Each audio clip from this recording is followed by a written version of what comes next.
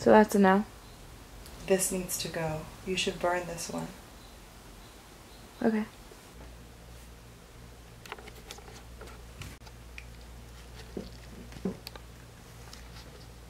Because the point of that shirt was to show off your bones, that your bones were sticking out. That was the reason why you wanted that shirt, was to show off your, just have your ribs sticking out, and that wasn't okay. It's kind of cute. Yeah, Dad just bought me that. I'm gonna keep that. It fits. The point. The point is you got told what you weigh and you had a breakdown, so let's not talk about sizes. But this one will go out. Where do you want me to put the stuff? In here. And why these? These are big. Thanks. They don't fit me. I thought these are the jeans that you said Daddy got you that are too big on you. Are they from American Apparel? Yes. Those are not them. These are tiny. I know they're tiny. You don't want to give them to a friend. I want to burn them.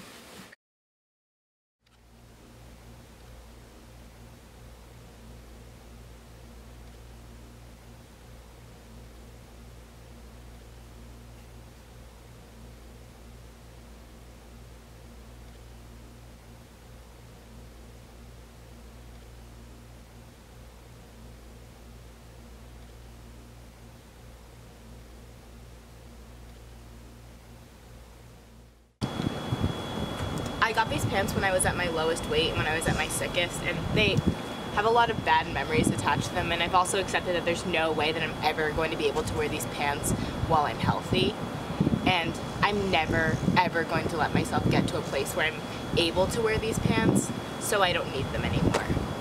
There are a lot of misconceptions about how eating disorders develop. Most people think that their diet's gone wrong or that they're for attention, when in reality, eating disorders serve as maladaptive coping mechanisms for other psychiatric illnesses that people are suffering from.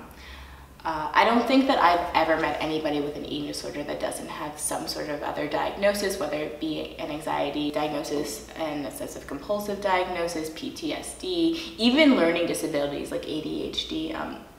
People use eating disorders as a way to cope with the realities of the other illnesses that they're either getting treatment for or they aren't.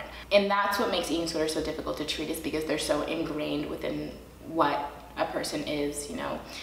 They are part of your identity. So an eating disorder can develop based on genetic vulnerabilities, as well as how you grew up, who raised you, factors like that. It's not something that's taught, it's something that's developed because it serves a purpose.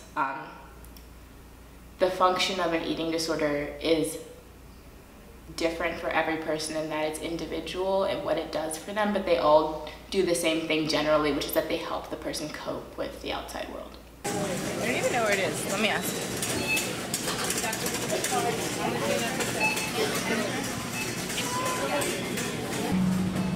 Okay. This is Ensure Plus, which has 350 calories, and it's what they make you drink when you're on weight gain. It says to help gain or maintain a healthy weight.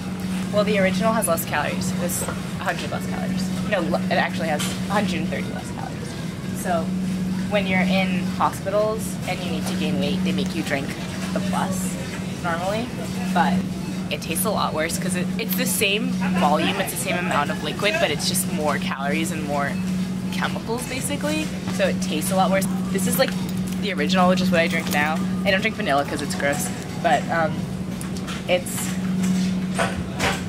I wouldn't say that it's good. It's not good, but it's necessary. I wanted to explain that I drink it with a straw because it has a very distinct odor. Not the most delicious odor, but this sound, the finished my Ensure sound, is music to my ears. It's my favorite sound in the world. I wish it could be my ringtone.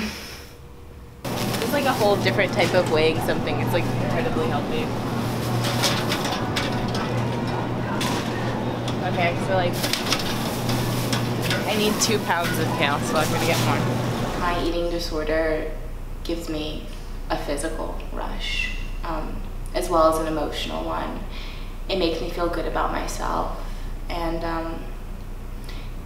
I found that with eating disorders, the cycle is that you will either do a behavior, let's say, for example, vomiting, and there will be 2 reactions. You'll either feel shame about it and you'll find the need to hide it, or you'll feel pride about it and you want to continue it, so you'll find the need to hide it. You'll keep doing it because you think that nobody has noticed, so therefore it's not a big deal.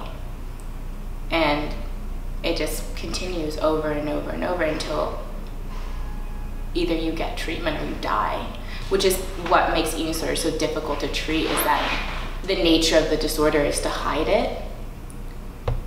So for me, the eating disorder was something that I could completely encompass myself in. It became my hobby, my passion, you know, hiding these behaviors, hiding the ways that I was coping with the world became my way to cope with the world. The important thing to remember about eating disorders is that it's never really about the food. It's always about the control that the food gives you, like being able to dictate what goes into your body, what doesn't go into your body. And finding control with your relationship with food, you're able to make up for the lack of control you feel in other parts of your life.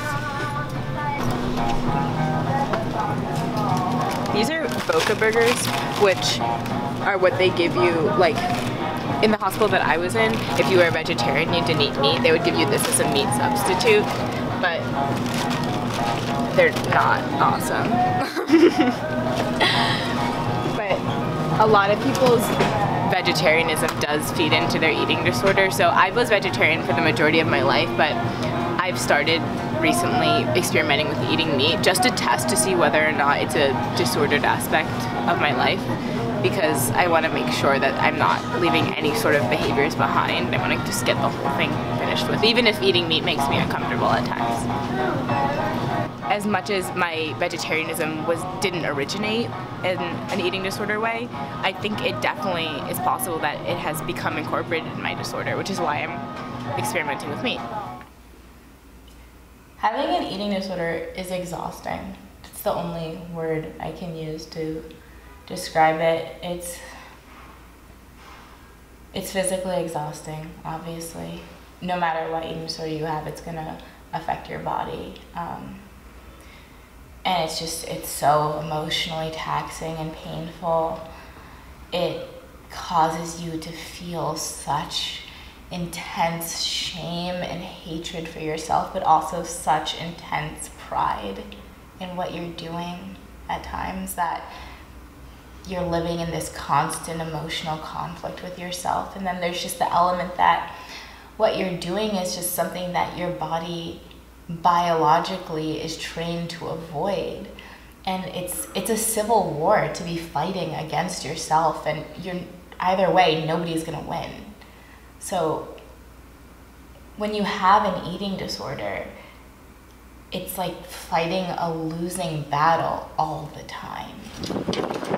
This is more emotional than I thought it was gonna be.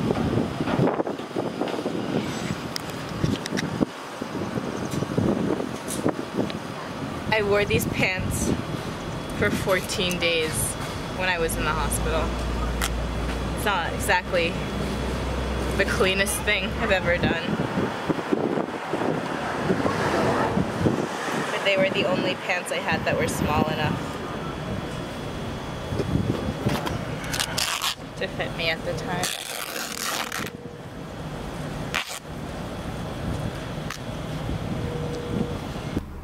When you're in the recovery process, you have to second guess every single choice that you make. You can't quit food cold turkey, because that would be a behavior. You have to learn how to reincorporate food and exercise back into your life in a healthy way.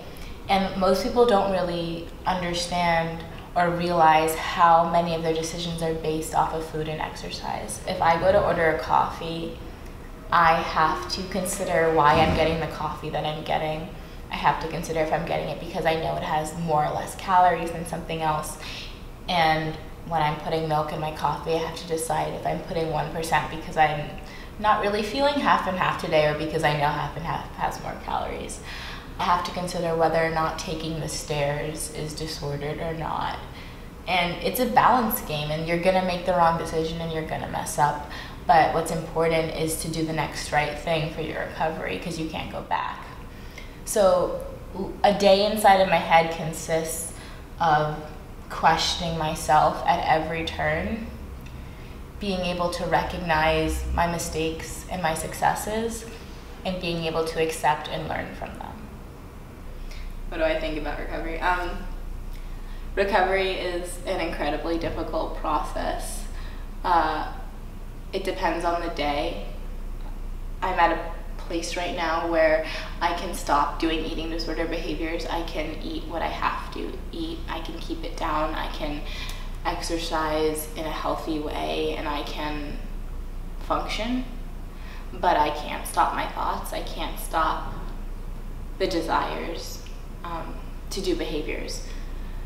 So recovery for me means being able to live a life without the distortion that the eating disorder puts on your mind. I want to be able to go outside and not compare my body to other people's, and I want to be able to deal with stress.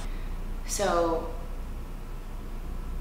for me, recovery means living free physically and mentally from the eating disorder, which is something I'm still working towards and something that I've accepted I probably won't reach for a very long time, but I do have hope that I eventually will. Let's cut the tag out.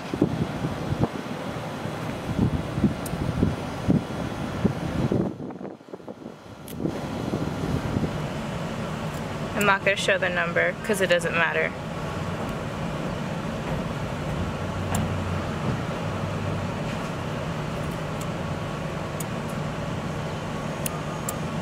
It's gone now, forever.